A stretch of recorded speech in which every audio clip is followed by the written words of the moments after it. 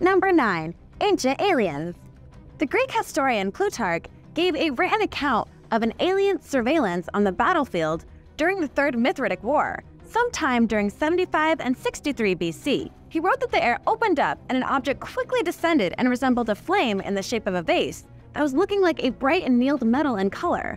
Both armies, frightened by the sight, withdrew. The alien ship was described as a Greek urn. The Roman historian Livio recorded in the History of Rome, written in about 27 BC, that some kind of ghost ships were observed to shine in the sky. Although these ships may have been alien spacecrafts, they appeared to be completely conventional ships. It is possible that this observation is an example of an optical illusion called fata morgana, in which light reflects through the air in a varying density and bends upwards. As our eyes see things in a straight line, it may seem that objects such as a ship sitting on the sea may look like it's floating above it. Who knows what it was? Do you have any other ideas? Let me hear about it in the comments. Number 8. Extraterrestrial signs. In April 1561, the sky above Nuremberg was filled with alien objects. Smoke could be seen coming out of the earth, as if some of the objects had crashed. The scene was captured by Hans Glaser, who was a woodcutter who was a medieval equivalent of a photojournalist. The material that he created shows a variety of shapes, including red crosses, black lead orbs, along with spear-like objects. It is said that the scene was witnessed by several Nuremberg residents who naturally saw it as a sign of existence of God. Glaser wrote that in the beginning, two semicircular red-colored arcs appeared in the middle of the sun, like the moon in its last quarter. And in the sun, up and down on either side, the color was red and there was a circular ball of iron in color, partly opaque and partly black. Likewise, on both sides of the sun, there were a large number of glowing orbs of some kind. Among these spheres, there were visible red crosses, among which were red stripes. That certainly sounds alarming. He claimed that these objects began to fight with the sun for more than an hour, with each one eventually falling and burned to the ground. Glaser saw the phenomenon as a sign that the people of Nuremberg must make a step towards repairing their lives and pray to God faithfully so they can escape his anger.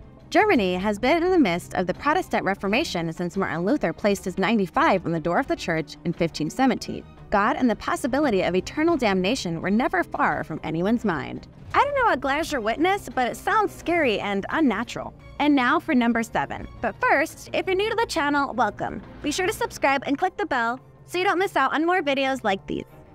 Number 7. Zeppelin spaceship. The first airship was built in France in 1852, and the first Zeppelin was built in Germany in 1893. It changed the future of aviation from a one-person type to a passenger-type aircraft. Zeppelin's distinctive cigar-shaped body was immediately recognizable, and public interest in this revolutionary mode of travel spread across the globe. Since November 1876, mysterious sightings of a cigar-shaped vessel have been reported in California, Texas, and the Great Lakes for 20 years. In 1897, one of these machines was witnessed by the occupants of a Nebraska court, including jurors, attorneys, and even a judge. It was recorded as a bright white light with colored lights around it. It was oval with a structure hanging from it, with a box and a propeller in the stern, which sounds more like a cross between a Zeppelin and a hot air balloon. The judiciary of Harrison, Nebraska were not the only witnesses, though. Dozens of other observations have been reported, but not all of them credible. In 1897, Alexander Hamilton recounted seeing a Zeppelin-like ship with 6 of the strangest creatures he had ever seen that were standing in a basket, dragging one of its cows to the ship. After that, the flying machine disappeared from view. Hamilton went so far as to receive sworn confessions of honesty from his neighbors, and the story spread as fast as the common cold. In the end, however, it was revealed that Hamilton belonged to a liars club, where he was known to be a keen storyteller, and his story was quickly dismissed as a lie. Due to his bad reputation, whatever he saw was quickly debunked and people quickly forgot about it. But what if he was telling the truth? Number 6. Fireball ship aliens. During World War II, there were rumors that Germany had developed an unusual aircraft prototype and was known to be experimenting with rocket and propulsion technology. There was several observation of these fighters called Foo Fighters because Foo meant something ridiculous or strange. It is true that the Germans built some strange machines, but these new machines were different from any other aircrafts at the time. They were also made of fire. Witnesses claim that the machines could lift off and float like a helicopter with an amazing amount of force used to launch them, and they were moving at a rate nearly as surprising as their engulfment in flames. No other terrestrial machine could ever come close to the characteristics and appearance like these. Despite the obvious advantages of these crafts, the Germans did not seem to utilize their inventions enough, and after the war was over, the machines disappeared from view. They were rumored to have been smuggled to a secret underground location in Antarctica, where they were allegedly built in the first place. This prompted sightings throughout the United States. Were the Germans able to create such technology, or did they somehow acquire alien technology? It still remains a mystery to this day. Number 5. OEM Flying Saucer. In 1947, flying saucers and crescent-shaped vessels were spotted over Mount Rainier in Washington. The report was judged credible as it was witnessed by 2 airplane pilots with experience in aircraft recognition. One of the pilots claimed that although he has never seen anything like it, he was sure that it must have been an experimental aircraft built by the government in some top-secret facility. The other pilot was not that certain. The 2 pilots of the commercial flight maintained that the disc-shaped ship was moving at high speed. They saw a very large saucer leading 4 others. As the first group disappeared above the horizon, another group appeared. They were able to track the strange ships for about 15 minutes and noticed that they left no trace in the air at all. Fortunately, aliens seemed to have come to peace. One of the pilots said that whoever controlled the strange machines didn't try to hurt anyone. That makes sense because advanced civilizations are rarely barbaric, right? The description they gave of the flying saucers were so detailed that they have remained in the public vision. Number 4. The Salem Visitors. In 1952, the U.S. underwent its own alien invasion. There was a wave of observations even over the White House itself, and many Americans began to wonder if Judgment Day had come. For 2 weeks in July 1952, pilots and radar operators noticed objects in the sky. Fighters were even sent to intercept a ship that disappeared as soon as they approached it. The objects were described as orange balls. It was even said that President Truman had asked for an explanation from the Air Force. They claimed that the phenomena was caused by mirages due to the temperature fluctuations, creating the same illusions of Fata Morgana that were observed in ancient Rome, mixed with a great deal of collective hysteria. A photo of the mysterious objects were taken in Salem, Massachusetts by the Coast Guard, who took the picture through a window. The 4 ships were also seen by another Coast Guard. It is claimed that the bright elliptical images seen on the image can be a result of deliberate fraud by double exposure of the negative. Some also said that they may simply be a reflection of some streetlight in the glass windows. Sure. Number 3. Vigilante Aliens. By 1953, the alien invaders seemed to be completely calm tourists. However, when they allegedly hijacked an American plane, the perception of them changed from hijackers to predators really fast. In November 1953, Michigan radio operators reported an unidentified target in the Great Lakes restricted airspace. It marked the border between the United States and Canada, and a fighter jet was sent from the Kinross Aerial Base for investigation. The pilot and his radar operator reported that they were having trouble tracking the ghost, and ground-based air traffic controllers were watching the 2 dots on the screen as the fighter plane approached its target. The dots came closer and then seemed to have merged. It was feared that both ships had crashed, but that was not the case. The unidentified ship continued its course into Canada's airspace, and the fighter jet simply disappeared. No further response was received from the fighter jet, and a search and rescue operation was launched in the Canadian assistance. No trace of the aircraft or its crew was ever found, and many theories were presented about the incident, including the suggestion that the Kinross aircraft was swallowed by an alien ship which then simply flew off. What really happened that day may never be uncovered. Do you have an explanation of what happened to the plane? If so, let me know in the comments below. Number 2. Aliens needing a hand.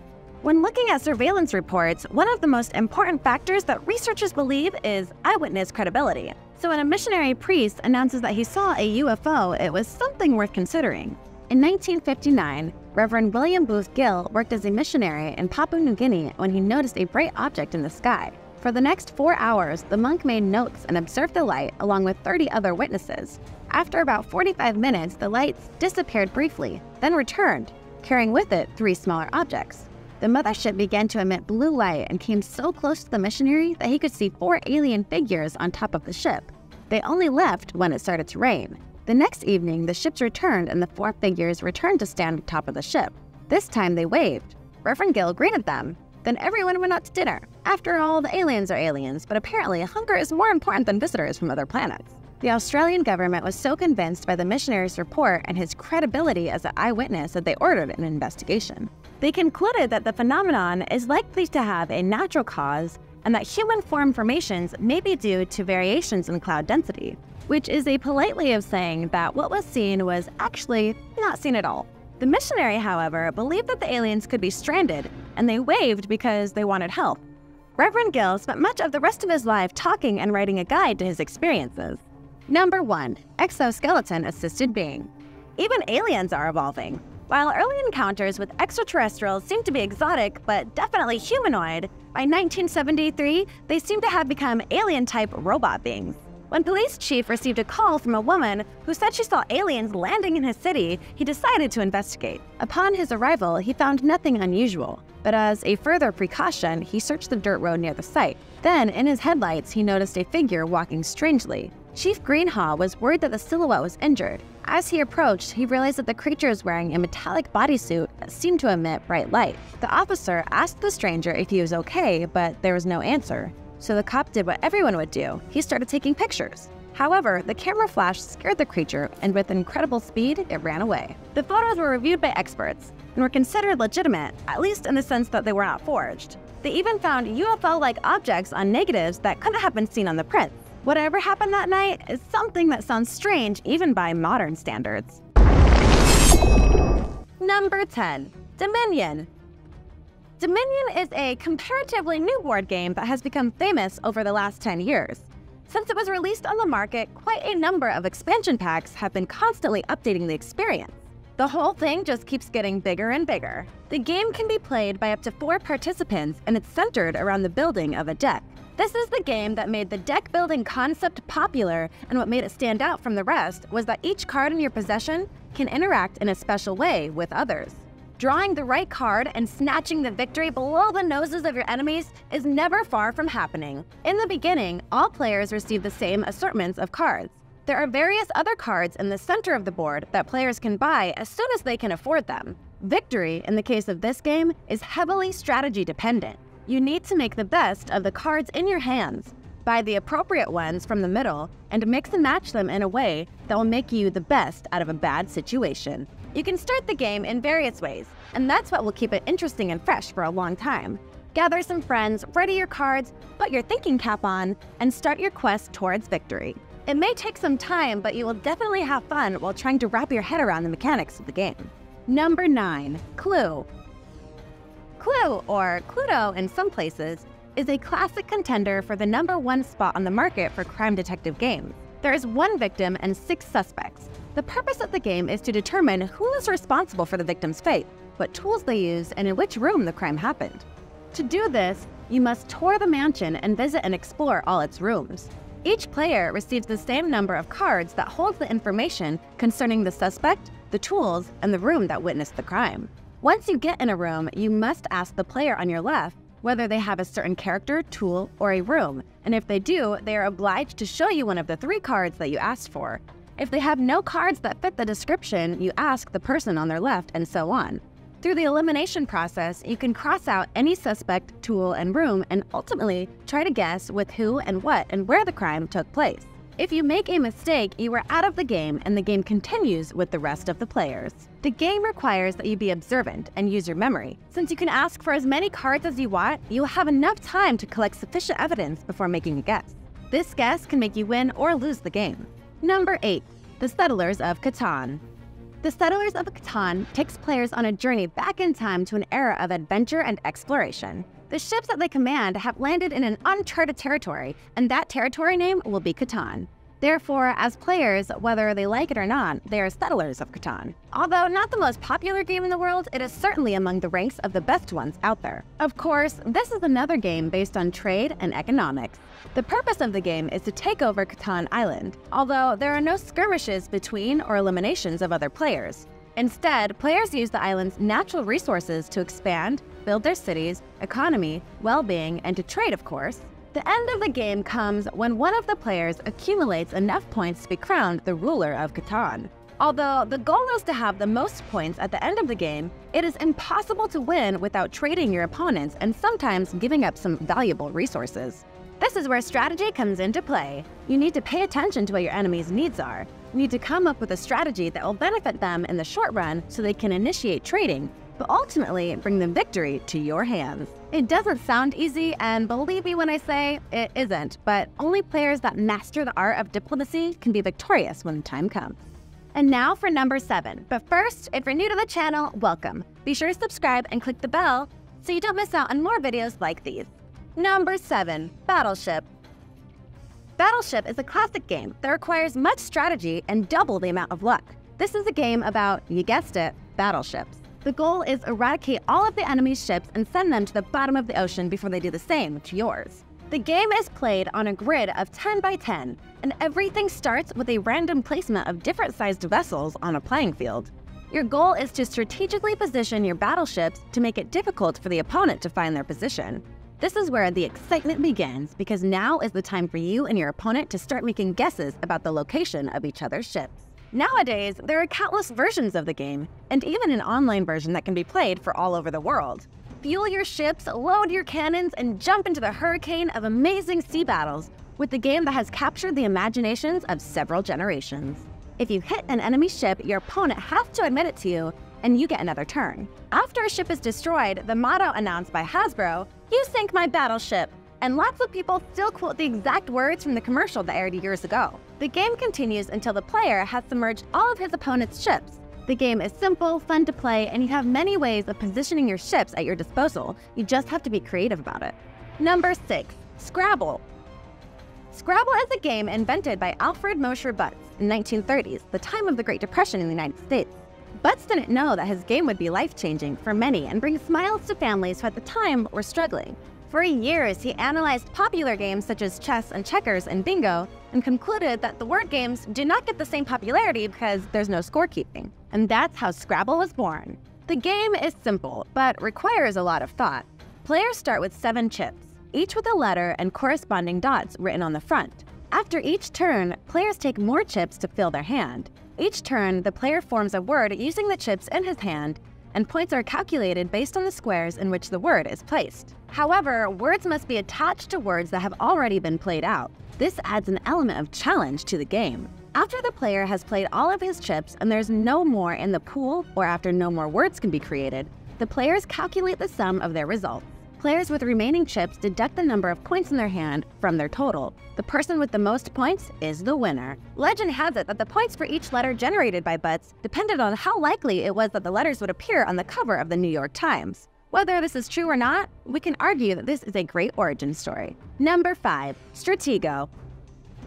Stratego is a game where 2 opponents use pieces of a different color, usually red or blue. Each piece has a range of numbers on one side that is played face down, so they are unknown to the opposite player.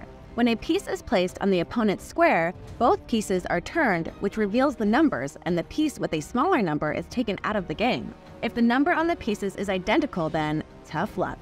Both of them must go. The ultimate goal is to kick all of your opponent's pieces out of the game in some way or to force them to surrender. True to its title, the game attracts strategy enthusiasts and can entertain you for hours. Since its creation, more than 20 million copies have been purchased all over the world, with great success in the US, Netherlands, Germany, and Belgium. The game has yearly national world championships, online versions, boards, sci-fi characters, and many more. The game is a hit, and surely with so many versions, you can find one that suits your taste. Number 4. Risk. Created in 1957 by Albert Lormeris, the original name was La Conquête du Monde, marketed as the Conquest of the World. The game was introduced to the United States, but with a much more appealing name of Risk. The goal of the game has always been the same: eliminate strategically your competitors and establish control throughout the board. The game exploded on the market in the 1960s and was very popular with high schools and university students around the world. The game's rise to fame was due to its challenging nature that captured the minds of young students. Although luck plays a small role in the outcome of the game, strategy is the key to mastering the board. In addition to Monopoly, Risk is rated as the best partner for practicing and mastering negotiation and strategic interaction skills. If that is not a prestigious recognition, I don't know what is.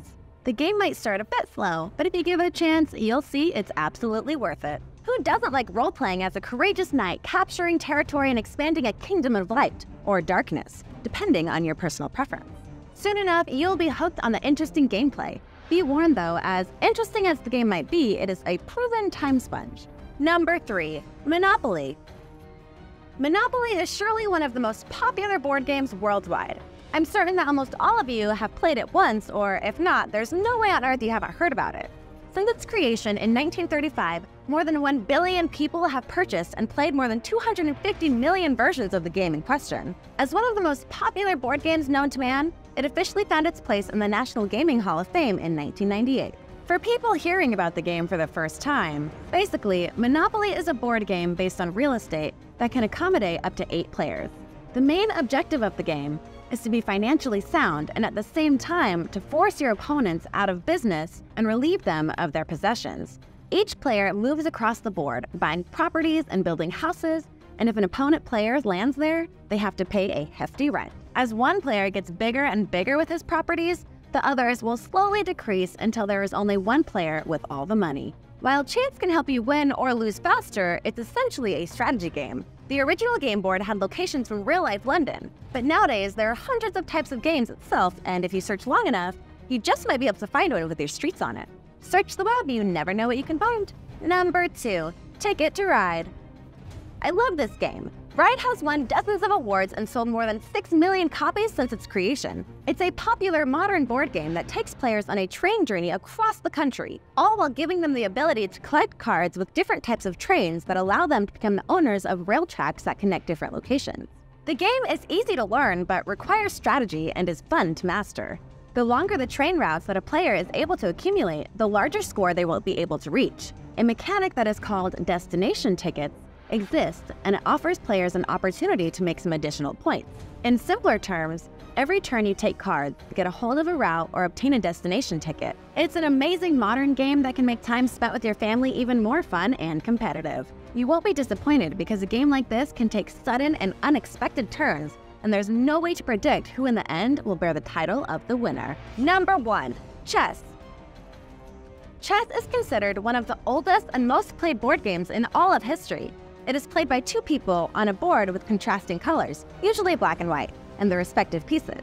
The pieces consist of a king and a queen, 2 bishops, knights, usually represented as horses, and rooks, from the Persian word, the castle tower, and 8 pawns.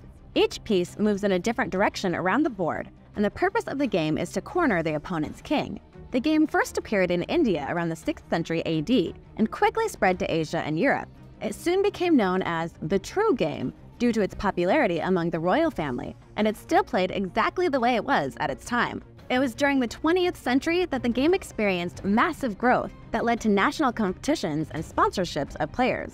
With the recent massive growth of technology, a series of applications has been created that will allow people to play online and international competitions and games. I'm sure when the game was invented, whoever did it never dreamed it would become the phenomenon it is today. Number 10, the Vasa Disappointment. The story of what happened to the ship has its rightful place in history. It was one of the greatest achievements of the Swedish fleet, among the most spectacular warships ever built, while at the same time being one of their biggest disappointments. The ship survived the first gust of wind she met while sailing in the Stockholm port, but the second one ended her voyage. Vasa's tragedy did not happen near an enemy. In fact, it was in the front of the horrified audience gathered to witness the most ambitious warship in her navy in Europe so far. Scientists concluded that the engineering problems betrayed the ship. This public relations disaster for the Swedish Navy became a blessing for archaeologists later down the line. Vasa was built by the order of the king, and it was expected to become the first flagship of the 17th century Swedish fleet. But it did not even manage to leave Stockholm Bay and sink immediately after leaving the shipyard. Due to a wrong decision, the ship was really unstable. Shortly after touching the water, she rolled over and quickly went to the bottom in front of the eyes of thousands of city dwellers. Well, they tried and failed, but they did unintentionally build the first submarine. Number 9, the destroyed priceless painting. Some painters live without being appreciated or paid for their work. So it seems fair that after her work of art had attracted worldwide attention, that Cecilia Jimenez was entitled to make a little money, even if she did make someone look like a very hairy monkey. It's okay to be confident, but if your skills miss the target by a long shot, maybe you better improve them before claiming you can restore a priceless artifact. When the 80-year-old parishioner spotted Behold the Man at the Church of the Sanctuary of Mercy in Borgia, she knew exactly how to fix it. Or at least she was eager to try, but her reach exceeded her grasp. The end result looks a little different from the original, which made the internet sufferers recopy the picture. While the original artifact is sadly ruined, there is a good argument to be made that the mistake did indeed have a positive effect. So many tourists came to see the masterpiece that the church started charging people to see it, generating 50,000 euros for charities. Local businesses have welcomed the increase in tourism, and the church has seen a significant increase in donations. What was the saying about the Lord working in mysterious ways? Number 8. Bitcoins in the trash. Bitcoins emerged in 2009, and they were easy enough to earn. The Englishman James Howell had collected 7,500 in digital currency, but then they costed almost nothing. In 2013, the price of his Bitcoins rose to 7.5 million. When the man realized he was going to be rich, he looked for his drive, and to his horror, he found that he had thrown it away, and the drive had contained Bitcoins, and it was currently residing in an unknown location in the local landfill. Can you imagine? Since then, more than 6 years of garbage has been thrown over the hard drive, which means that any recovery operation would be expensive and time-consuming. Although he made several requests to the local council, Hal still has no permission to search for the lost treasure. The only thing that he needs to do is persuade the local authorities and environmental agencies to allow him to begin his search, which they haven't so far. The man is hopeful that due to the increasing price, at one point he will be allowed to go and dig for his hard drive, because the item containing the Bitcoins will become extremely valuable. Some may say too valuable for staying in the trash dump. Will he ever get permission to look for his Bitcoins? No one knows, but at least he can look at the landfill like a pension fund. Its value is growing, while you just have to live long enough to be able to finally get it. Talk about bad luck. And now for number 7. But first, if you're new to the channel, welcome. Be sure to subscribe and click the bell so you don't miss out on more videos like these. Number 7. Millennium Bridge. The Millennium Bridge, which connects the two banks of the River Thames in London, opened in 2000 and closed almost immediately. It turned out that a large crowd of people turned it into a dramatic swing. The original cost of the bridge, 18.2 million euros, it is now safe to use, but at the time of the opening, it was like a scary roller coaster ride. Usually, when you're looking for thrills, the only time you go to a bridge is when you've decided to bungee jump from it. The bridge in question was different because no one told the public that it would rock their world. Pun intended. People panicked due to the bridge moving side to side like crazy, but that was not something that 91 stabilizing dampers can't cope with. The question is, why in the world were they not present in the first place? Hey guys, want to build a bridge and not test it and see what happens? Number 6. Oil rig trouble. When a Texaco oil rig drilled too much in the ground in Louisiana, it led to the collapse of the salt pillars that supported Lake Peñar. Drainage was formed, and the lake went from only 6 feet deep to a monstrous 200 feet deep. An hour and a half later, the workers saw on site that their 150 feet high derrick faded into the lake that had an average depth of less than 3 feet. It appeared that the drill accidentally penetrated the main well of the Diamond Crystal salt mine, whose tunnels crossed the rocks below the lake. The lake water now entered the mine through a 14-inch hole that quickly expanded into the salt dome, and it had 10 times the force of a fire hydrant pressure. 50 miners ran through the rising waters, using passing cars and an amazingly slow elevator to get out of the mine 8 people at a time. Texaco paid $44.8 million for the incredibly expensive and worrying mistake. Number 5. $225 million lost due to sleep deprivation. Japanese company Mizuho Securities wanted to sell a share for about $5,000 on the Tokyo Stock Exchange. However, it seems that the stockbroker did not have a good night's sleep and made a small mistake while entering the data. He put 610,000 shares up for sale, just 1 yen each. Despite the company's protest, the stock exchange processed the order, which resulted in the loss of $225 million. The whole story is just unbelievable, and it's a testament to how important sleep is. I don't even want to begin to imagine what happened to the stockbroker when he realized his mistake. How do you come back home with news like that? Hi honey, how was your day? Well, things went south in the office. I was on the computer, and well, I lost $225 million for the folks that I work for. No biggie, they told me I could pay them back working overtime. Have you heard of the term FUBAR? Do me a favor and Google it real quick. Number 4. $327.6 million spaceship. The Mars Climate Orbiter was developed by NASA to study weather on Mars. Due to an amazing mistake, contact with the space vessel was lost while it was in the atmosphere. To transfer coordinates, NASA teams used different measurement systems. As a result, the orbiter entered the atmosphere of Mars too low and collapsed. The main problem consisted of measurements in the imperial system mixing with such from the metric system. It went on for almost 10 months and was not detected at all. Such a simple mistake Essentially, a flaw in translation went back to the contractor, Lockheed Martin Astronautics in Colorado, using pounds, where the NASA team used the internationally recognized metric system. That proved to be a horrible misunderstanding that sent the MCO on a crash course towards the surface of the red planet. Wow, an error like that crashed $327.6 million of equipment. I guess if you plan on working for NASA, you should probably pay attention in math. Number 3, an overly heavy submarine. The Spanish government invested 1.75 billion pounds in a new Isaac Perel submarine. Later down the road, officials realized the ship was weighing 70 tons more than expected because an engineer put the decimal point in the wrong place. A former Spanish official identified the mistake as fatal, which raised concerns the submarine would not reappear if sent to sea. The construction process has shown that it is too heavy and risks not being able to return to the surface after immersion. It turned out that in the beginning, someone made the mistake in calculations. The correction of this accidental mistake required that the length of the hull was extended to compensate for the enormous amount of extra weight. Isaac Perel, the first in the new class of diesel-electric submarines, was almost finished when the problem was noticed. Better late than never, right? At least nothing bad happened, except the incredibly costly reconstruction. Number 2, wide wagons and narrow platforms. In 2014, the railway company SNCF assessed the modernization of a transport network and ordered 2,000 new trains for 15 billion euros. Unfortunately, the measurements that were supplied were from stations that were built at least 30 years ago, and many platforms have been older and slightly narrower.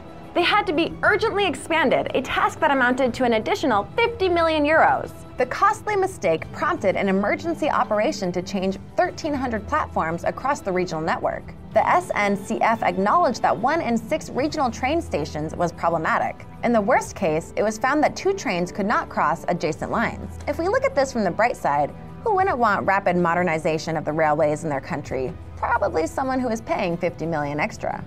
Number 1, the sale of Alaska. In the late 19th century, Alexander II of Russia considered Alaska was only an ice-covered land.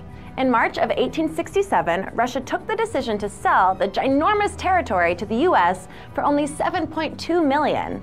Because the rubles' ration to the dollar was almost equal at the time, Russia won little from this agreement, but lost billions of dollars in natural resources. Alaska is a huge piece of land that is filled with natural resources. It might have felt like a good idea at the time, but from today's point of view, not so much.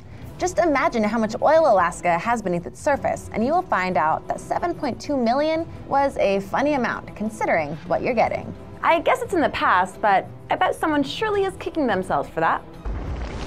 Thanks for watching. What's the most expensive mistake you've ever made? Let me know in the comments below. Be sure to subscribe, and I'll see you next time. Bye.